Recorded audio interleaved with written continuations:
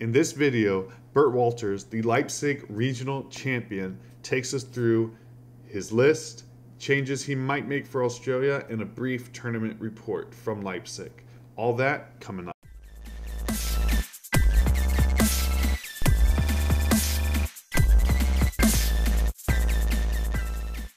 Hey, this is Seagrove, and I'm here today with Bert Wolters, who won Leipzig Regional with what looks to be a very strong deck for the upcoming format, and is obviously a very strong deck for this current format.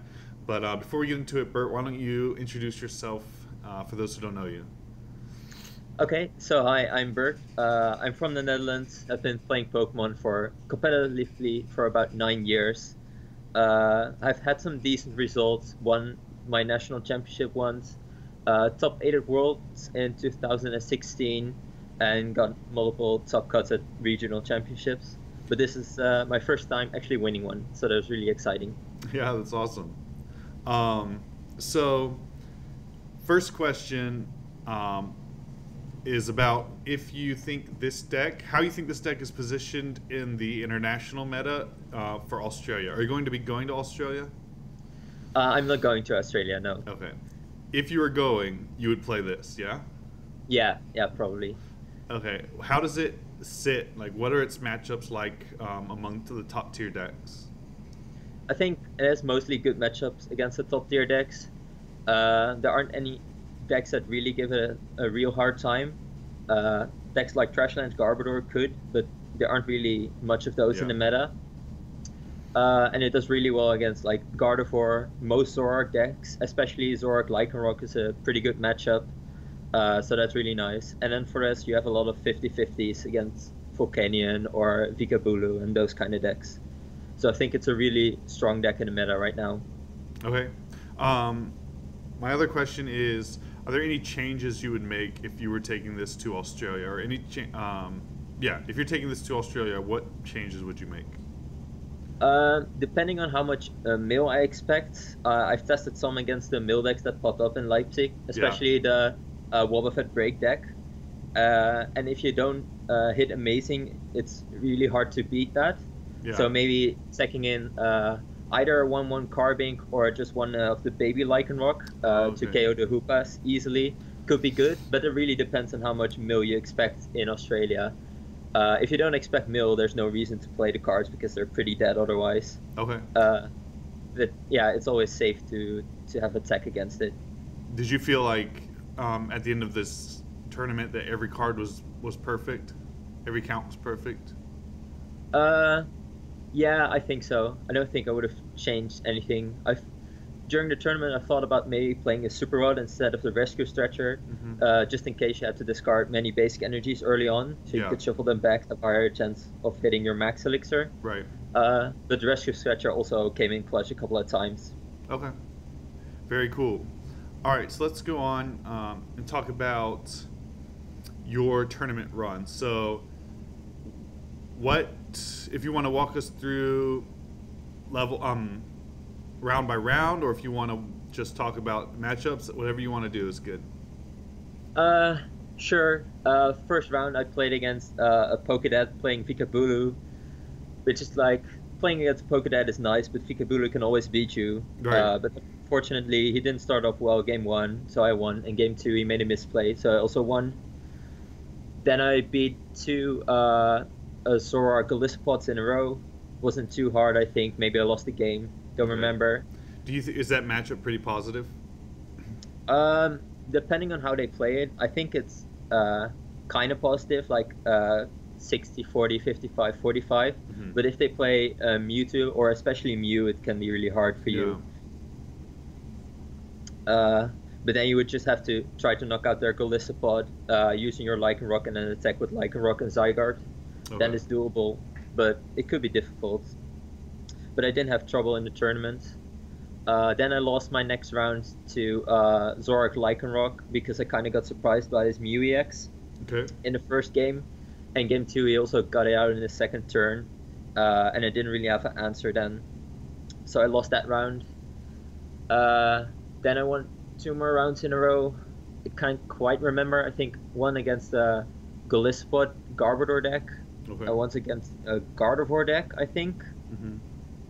which were both like decent matchups. Okay. I think I lost game one against both of them, but I was able to pull it out.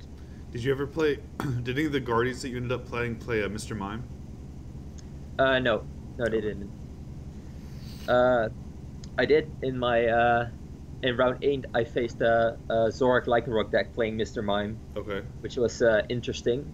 But I think probably a Mew EX would be better Yeah. because I started off really well and was able to just Guzma around to Mr. Mime and still kill most of his basics Sure. and his Zorak, so that wasn't too tough. But my second loss of Swiss was in round seven against the Ho-Oh Kiawe deck, which is like a real who starts, who wins matchup. Yeah. Because the person who starts just gets way more energy into play, can get rid of their opponent's energy. And he won the flip, so he won games 1 and 3. Okay. Yeah, it's pretty much how that went. Was that the guy who posted his list where he was playing just two Kiawe? Yeah, two Okay. Kayawi, 4 Tapu Lele. Yeah. Yeah. I think it was first seed after day one as well. What was your So, record? after day one, my record was 6-1. Okay. Because yeah, I won rounds 7 and 8, and then I ID'd my last round to just be safe for top 32. Yeah. And then we actually had to play round 10 already on the same day Yeah, because I saw that. because of time constraint. It was a dream hack, and they wanted to close on 6 at Sunday. Okay. So we had limited time on Sunday, so they wanted to do round 10 then, which I also lost to a Volcanion deck, which like he hit everything he needed. He played Oranguru, Hmm. and he Oranguru'd for 1 card for exactly the steam up he needed, or for 2 cards for 2 steam ups. Yeah. So it's like I just got destroyed. There was nothing I could do. So after like the first day, I was 6-3-1, so I had to win out the next day to make top 8. And I play another Volcanion first out of the next day. So I'm like, okay, here we go again. Yeah. But good for me, he wasn't as lucky as my previous opponent. He missed some elixirs, and I think he whiffed an energy once, so I was able to pull it out. Then I played against the Zorak Lycanroc guy I lost to day one. Okay. But this time I was prepared for his Mew and just charged up Zygarde, which is what you do against deck that's play Mew. And I was able to take it pretty convincingly. And then I had to play against Sylveon Mill, which is it's some matchup, but it's pretty decent for my deck because you can just charge up a Buzzwole on the bench with max elixirs and try to, if they play down Hoopa, KO it with your Right. Rockruff. But I got a lucky break game one because he started 2 EVs, no energy, so 1 in 2 turns, which was pretty sweet. Yeah. But then I guess game 2 I got punished by not drawing a supporter card, and at some point he just played a Skullgrunt for like 2 cards in hand, both were energies. So then I just scooped because there was no way I could win. Yeah.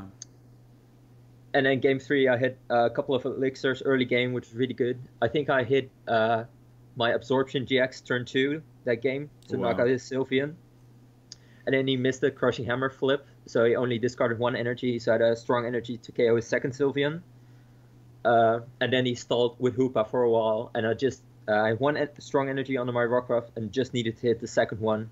And we played like, I don't know how many turns, maybe 8 turns. And then I finally hit the second strong energy. So I was able to KO his Hoopa, win the game. Nice. So then I was at my winning in, playing the same Ho-Oh Kiawe guy I played day 1. Yeah. But this time I won the flip, so I won games 1 and 3. So there you go. it's, yeah, lucky at the right time, I guess. Yep. So then we move on to top 8, another Zorak Lycanroc deck. I don't remember if he played Mew, but I think both games he opened pretty mediocre, and I just opened good, and then that matchup is just a cakewalk if your opponent doesn't draw well, Yeah. because Buzzwole just takes out everything. For sure he didn't play Mr. Mime, so I just could set up multiple KOs. So that wasn't too hard. It was done in like 15 minutes. Nice. Then I played in against Greninja in top 4. And like game 1 I had a decent start, not amazing. And he gets a turn 2 water duplicates, so I'm thinking like, this is gonna be hard. But then he only benched 1 Frogadier because 2 are priced. So I'm like, okay, easy win. Greninja things. Just Greninja things. So I take that game pretty easily. Game 2, he actually gets his water duplicates for all 4 Frogadiers into play, so it gets a bit harder. But he's only able to get out like 1 Greninja at a time, and I'm able to KO those pretty consistently. At some point, he Tapu Storms my Buzzwole with energies away, but I'm able to charge up another one and take my last 2 prizes on his Fini on the bench. Okay. So that was still pretty comfortable win. And then in finals... So that 2-0? Yeah, also 2-0. I took all my top 8 matches. Nice. In finals, I played against Vikabulu. And game 1 is ridiculous because we both start pretty bad. I start with my Zygarde, which is awful in the matchup, but he only has two Tapu Bulus and no other Pokemon. So I'm able to just put some damage on. He doesn't get enough grass energies to KO my Zygarde. Okay. And I get a big lead and I'm able to win this game before he gets set up. And the second game, he does get his turn 2 Vikavolt, gets a good setup, but I'm able to take out the Vikavolt by turn 3, I think. So he has 2 strong charges, so he has 2 Bulus almost charged into play. And I'm able to hit a crucial Max Elixir on one of my bench Pokemon, bench Buzzwoles, to absorption one of his Bulus out, and end him to 2, and he misses the KO on it, so I'm able to take my last 2 prizes with Knuckle Impact. That's awesome. So you won, and you get lots of money and fame. Yeah. And how many points are you at now? I'm at, I just played the League Cup last weekend, which I won, so I'm at 462 points now. Awesome. Just in top 16 of Europe now, so I hope everybody kind of does bad in Australia, so I can stay top 60 and maybe go to Brazil. There you go. Awesome. Well, what are you? Are there any cards or any decks you're looking forward to the next set since you're not going to Australia? I don't think there are any decks I want to play myself from the next set. Obviously, Magnezone Necrozma is pretty good. I think that's going to have an impact, and also the Glacian deck. But I think I might either continue playing Buzzwole because that still stays pretty good. Like Glacian doesn't do much against Buzzwole because you have Octillery, and you can maybe play Sudowoodo against the Necrozma deck, against the Magnezone deck. So that's a pretty decent matchup. Or I might try it out Greninja again because with Cynthia it gets an extra boost in consistency, which is nice, and Greninja is always a strong deck. Yeah. So those are like kind of the decks I'm looking at for the next tournament, which is going to be Malmo Regionals for me in like 2 weeks. Okay. Well, thank you so much for joining me for this. And is there any shout outs or anything you'd like to give? No, not really. Just follow me on Twitter at Pokebert1. Yeah, that's it. Thank you for having me. Yeah, thank you so much.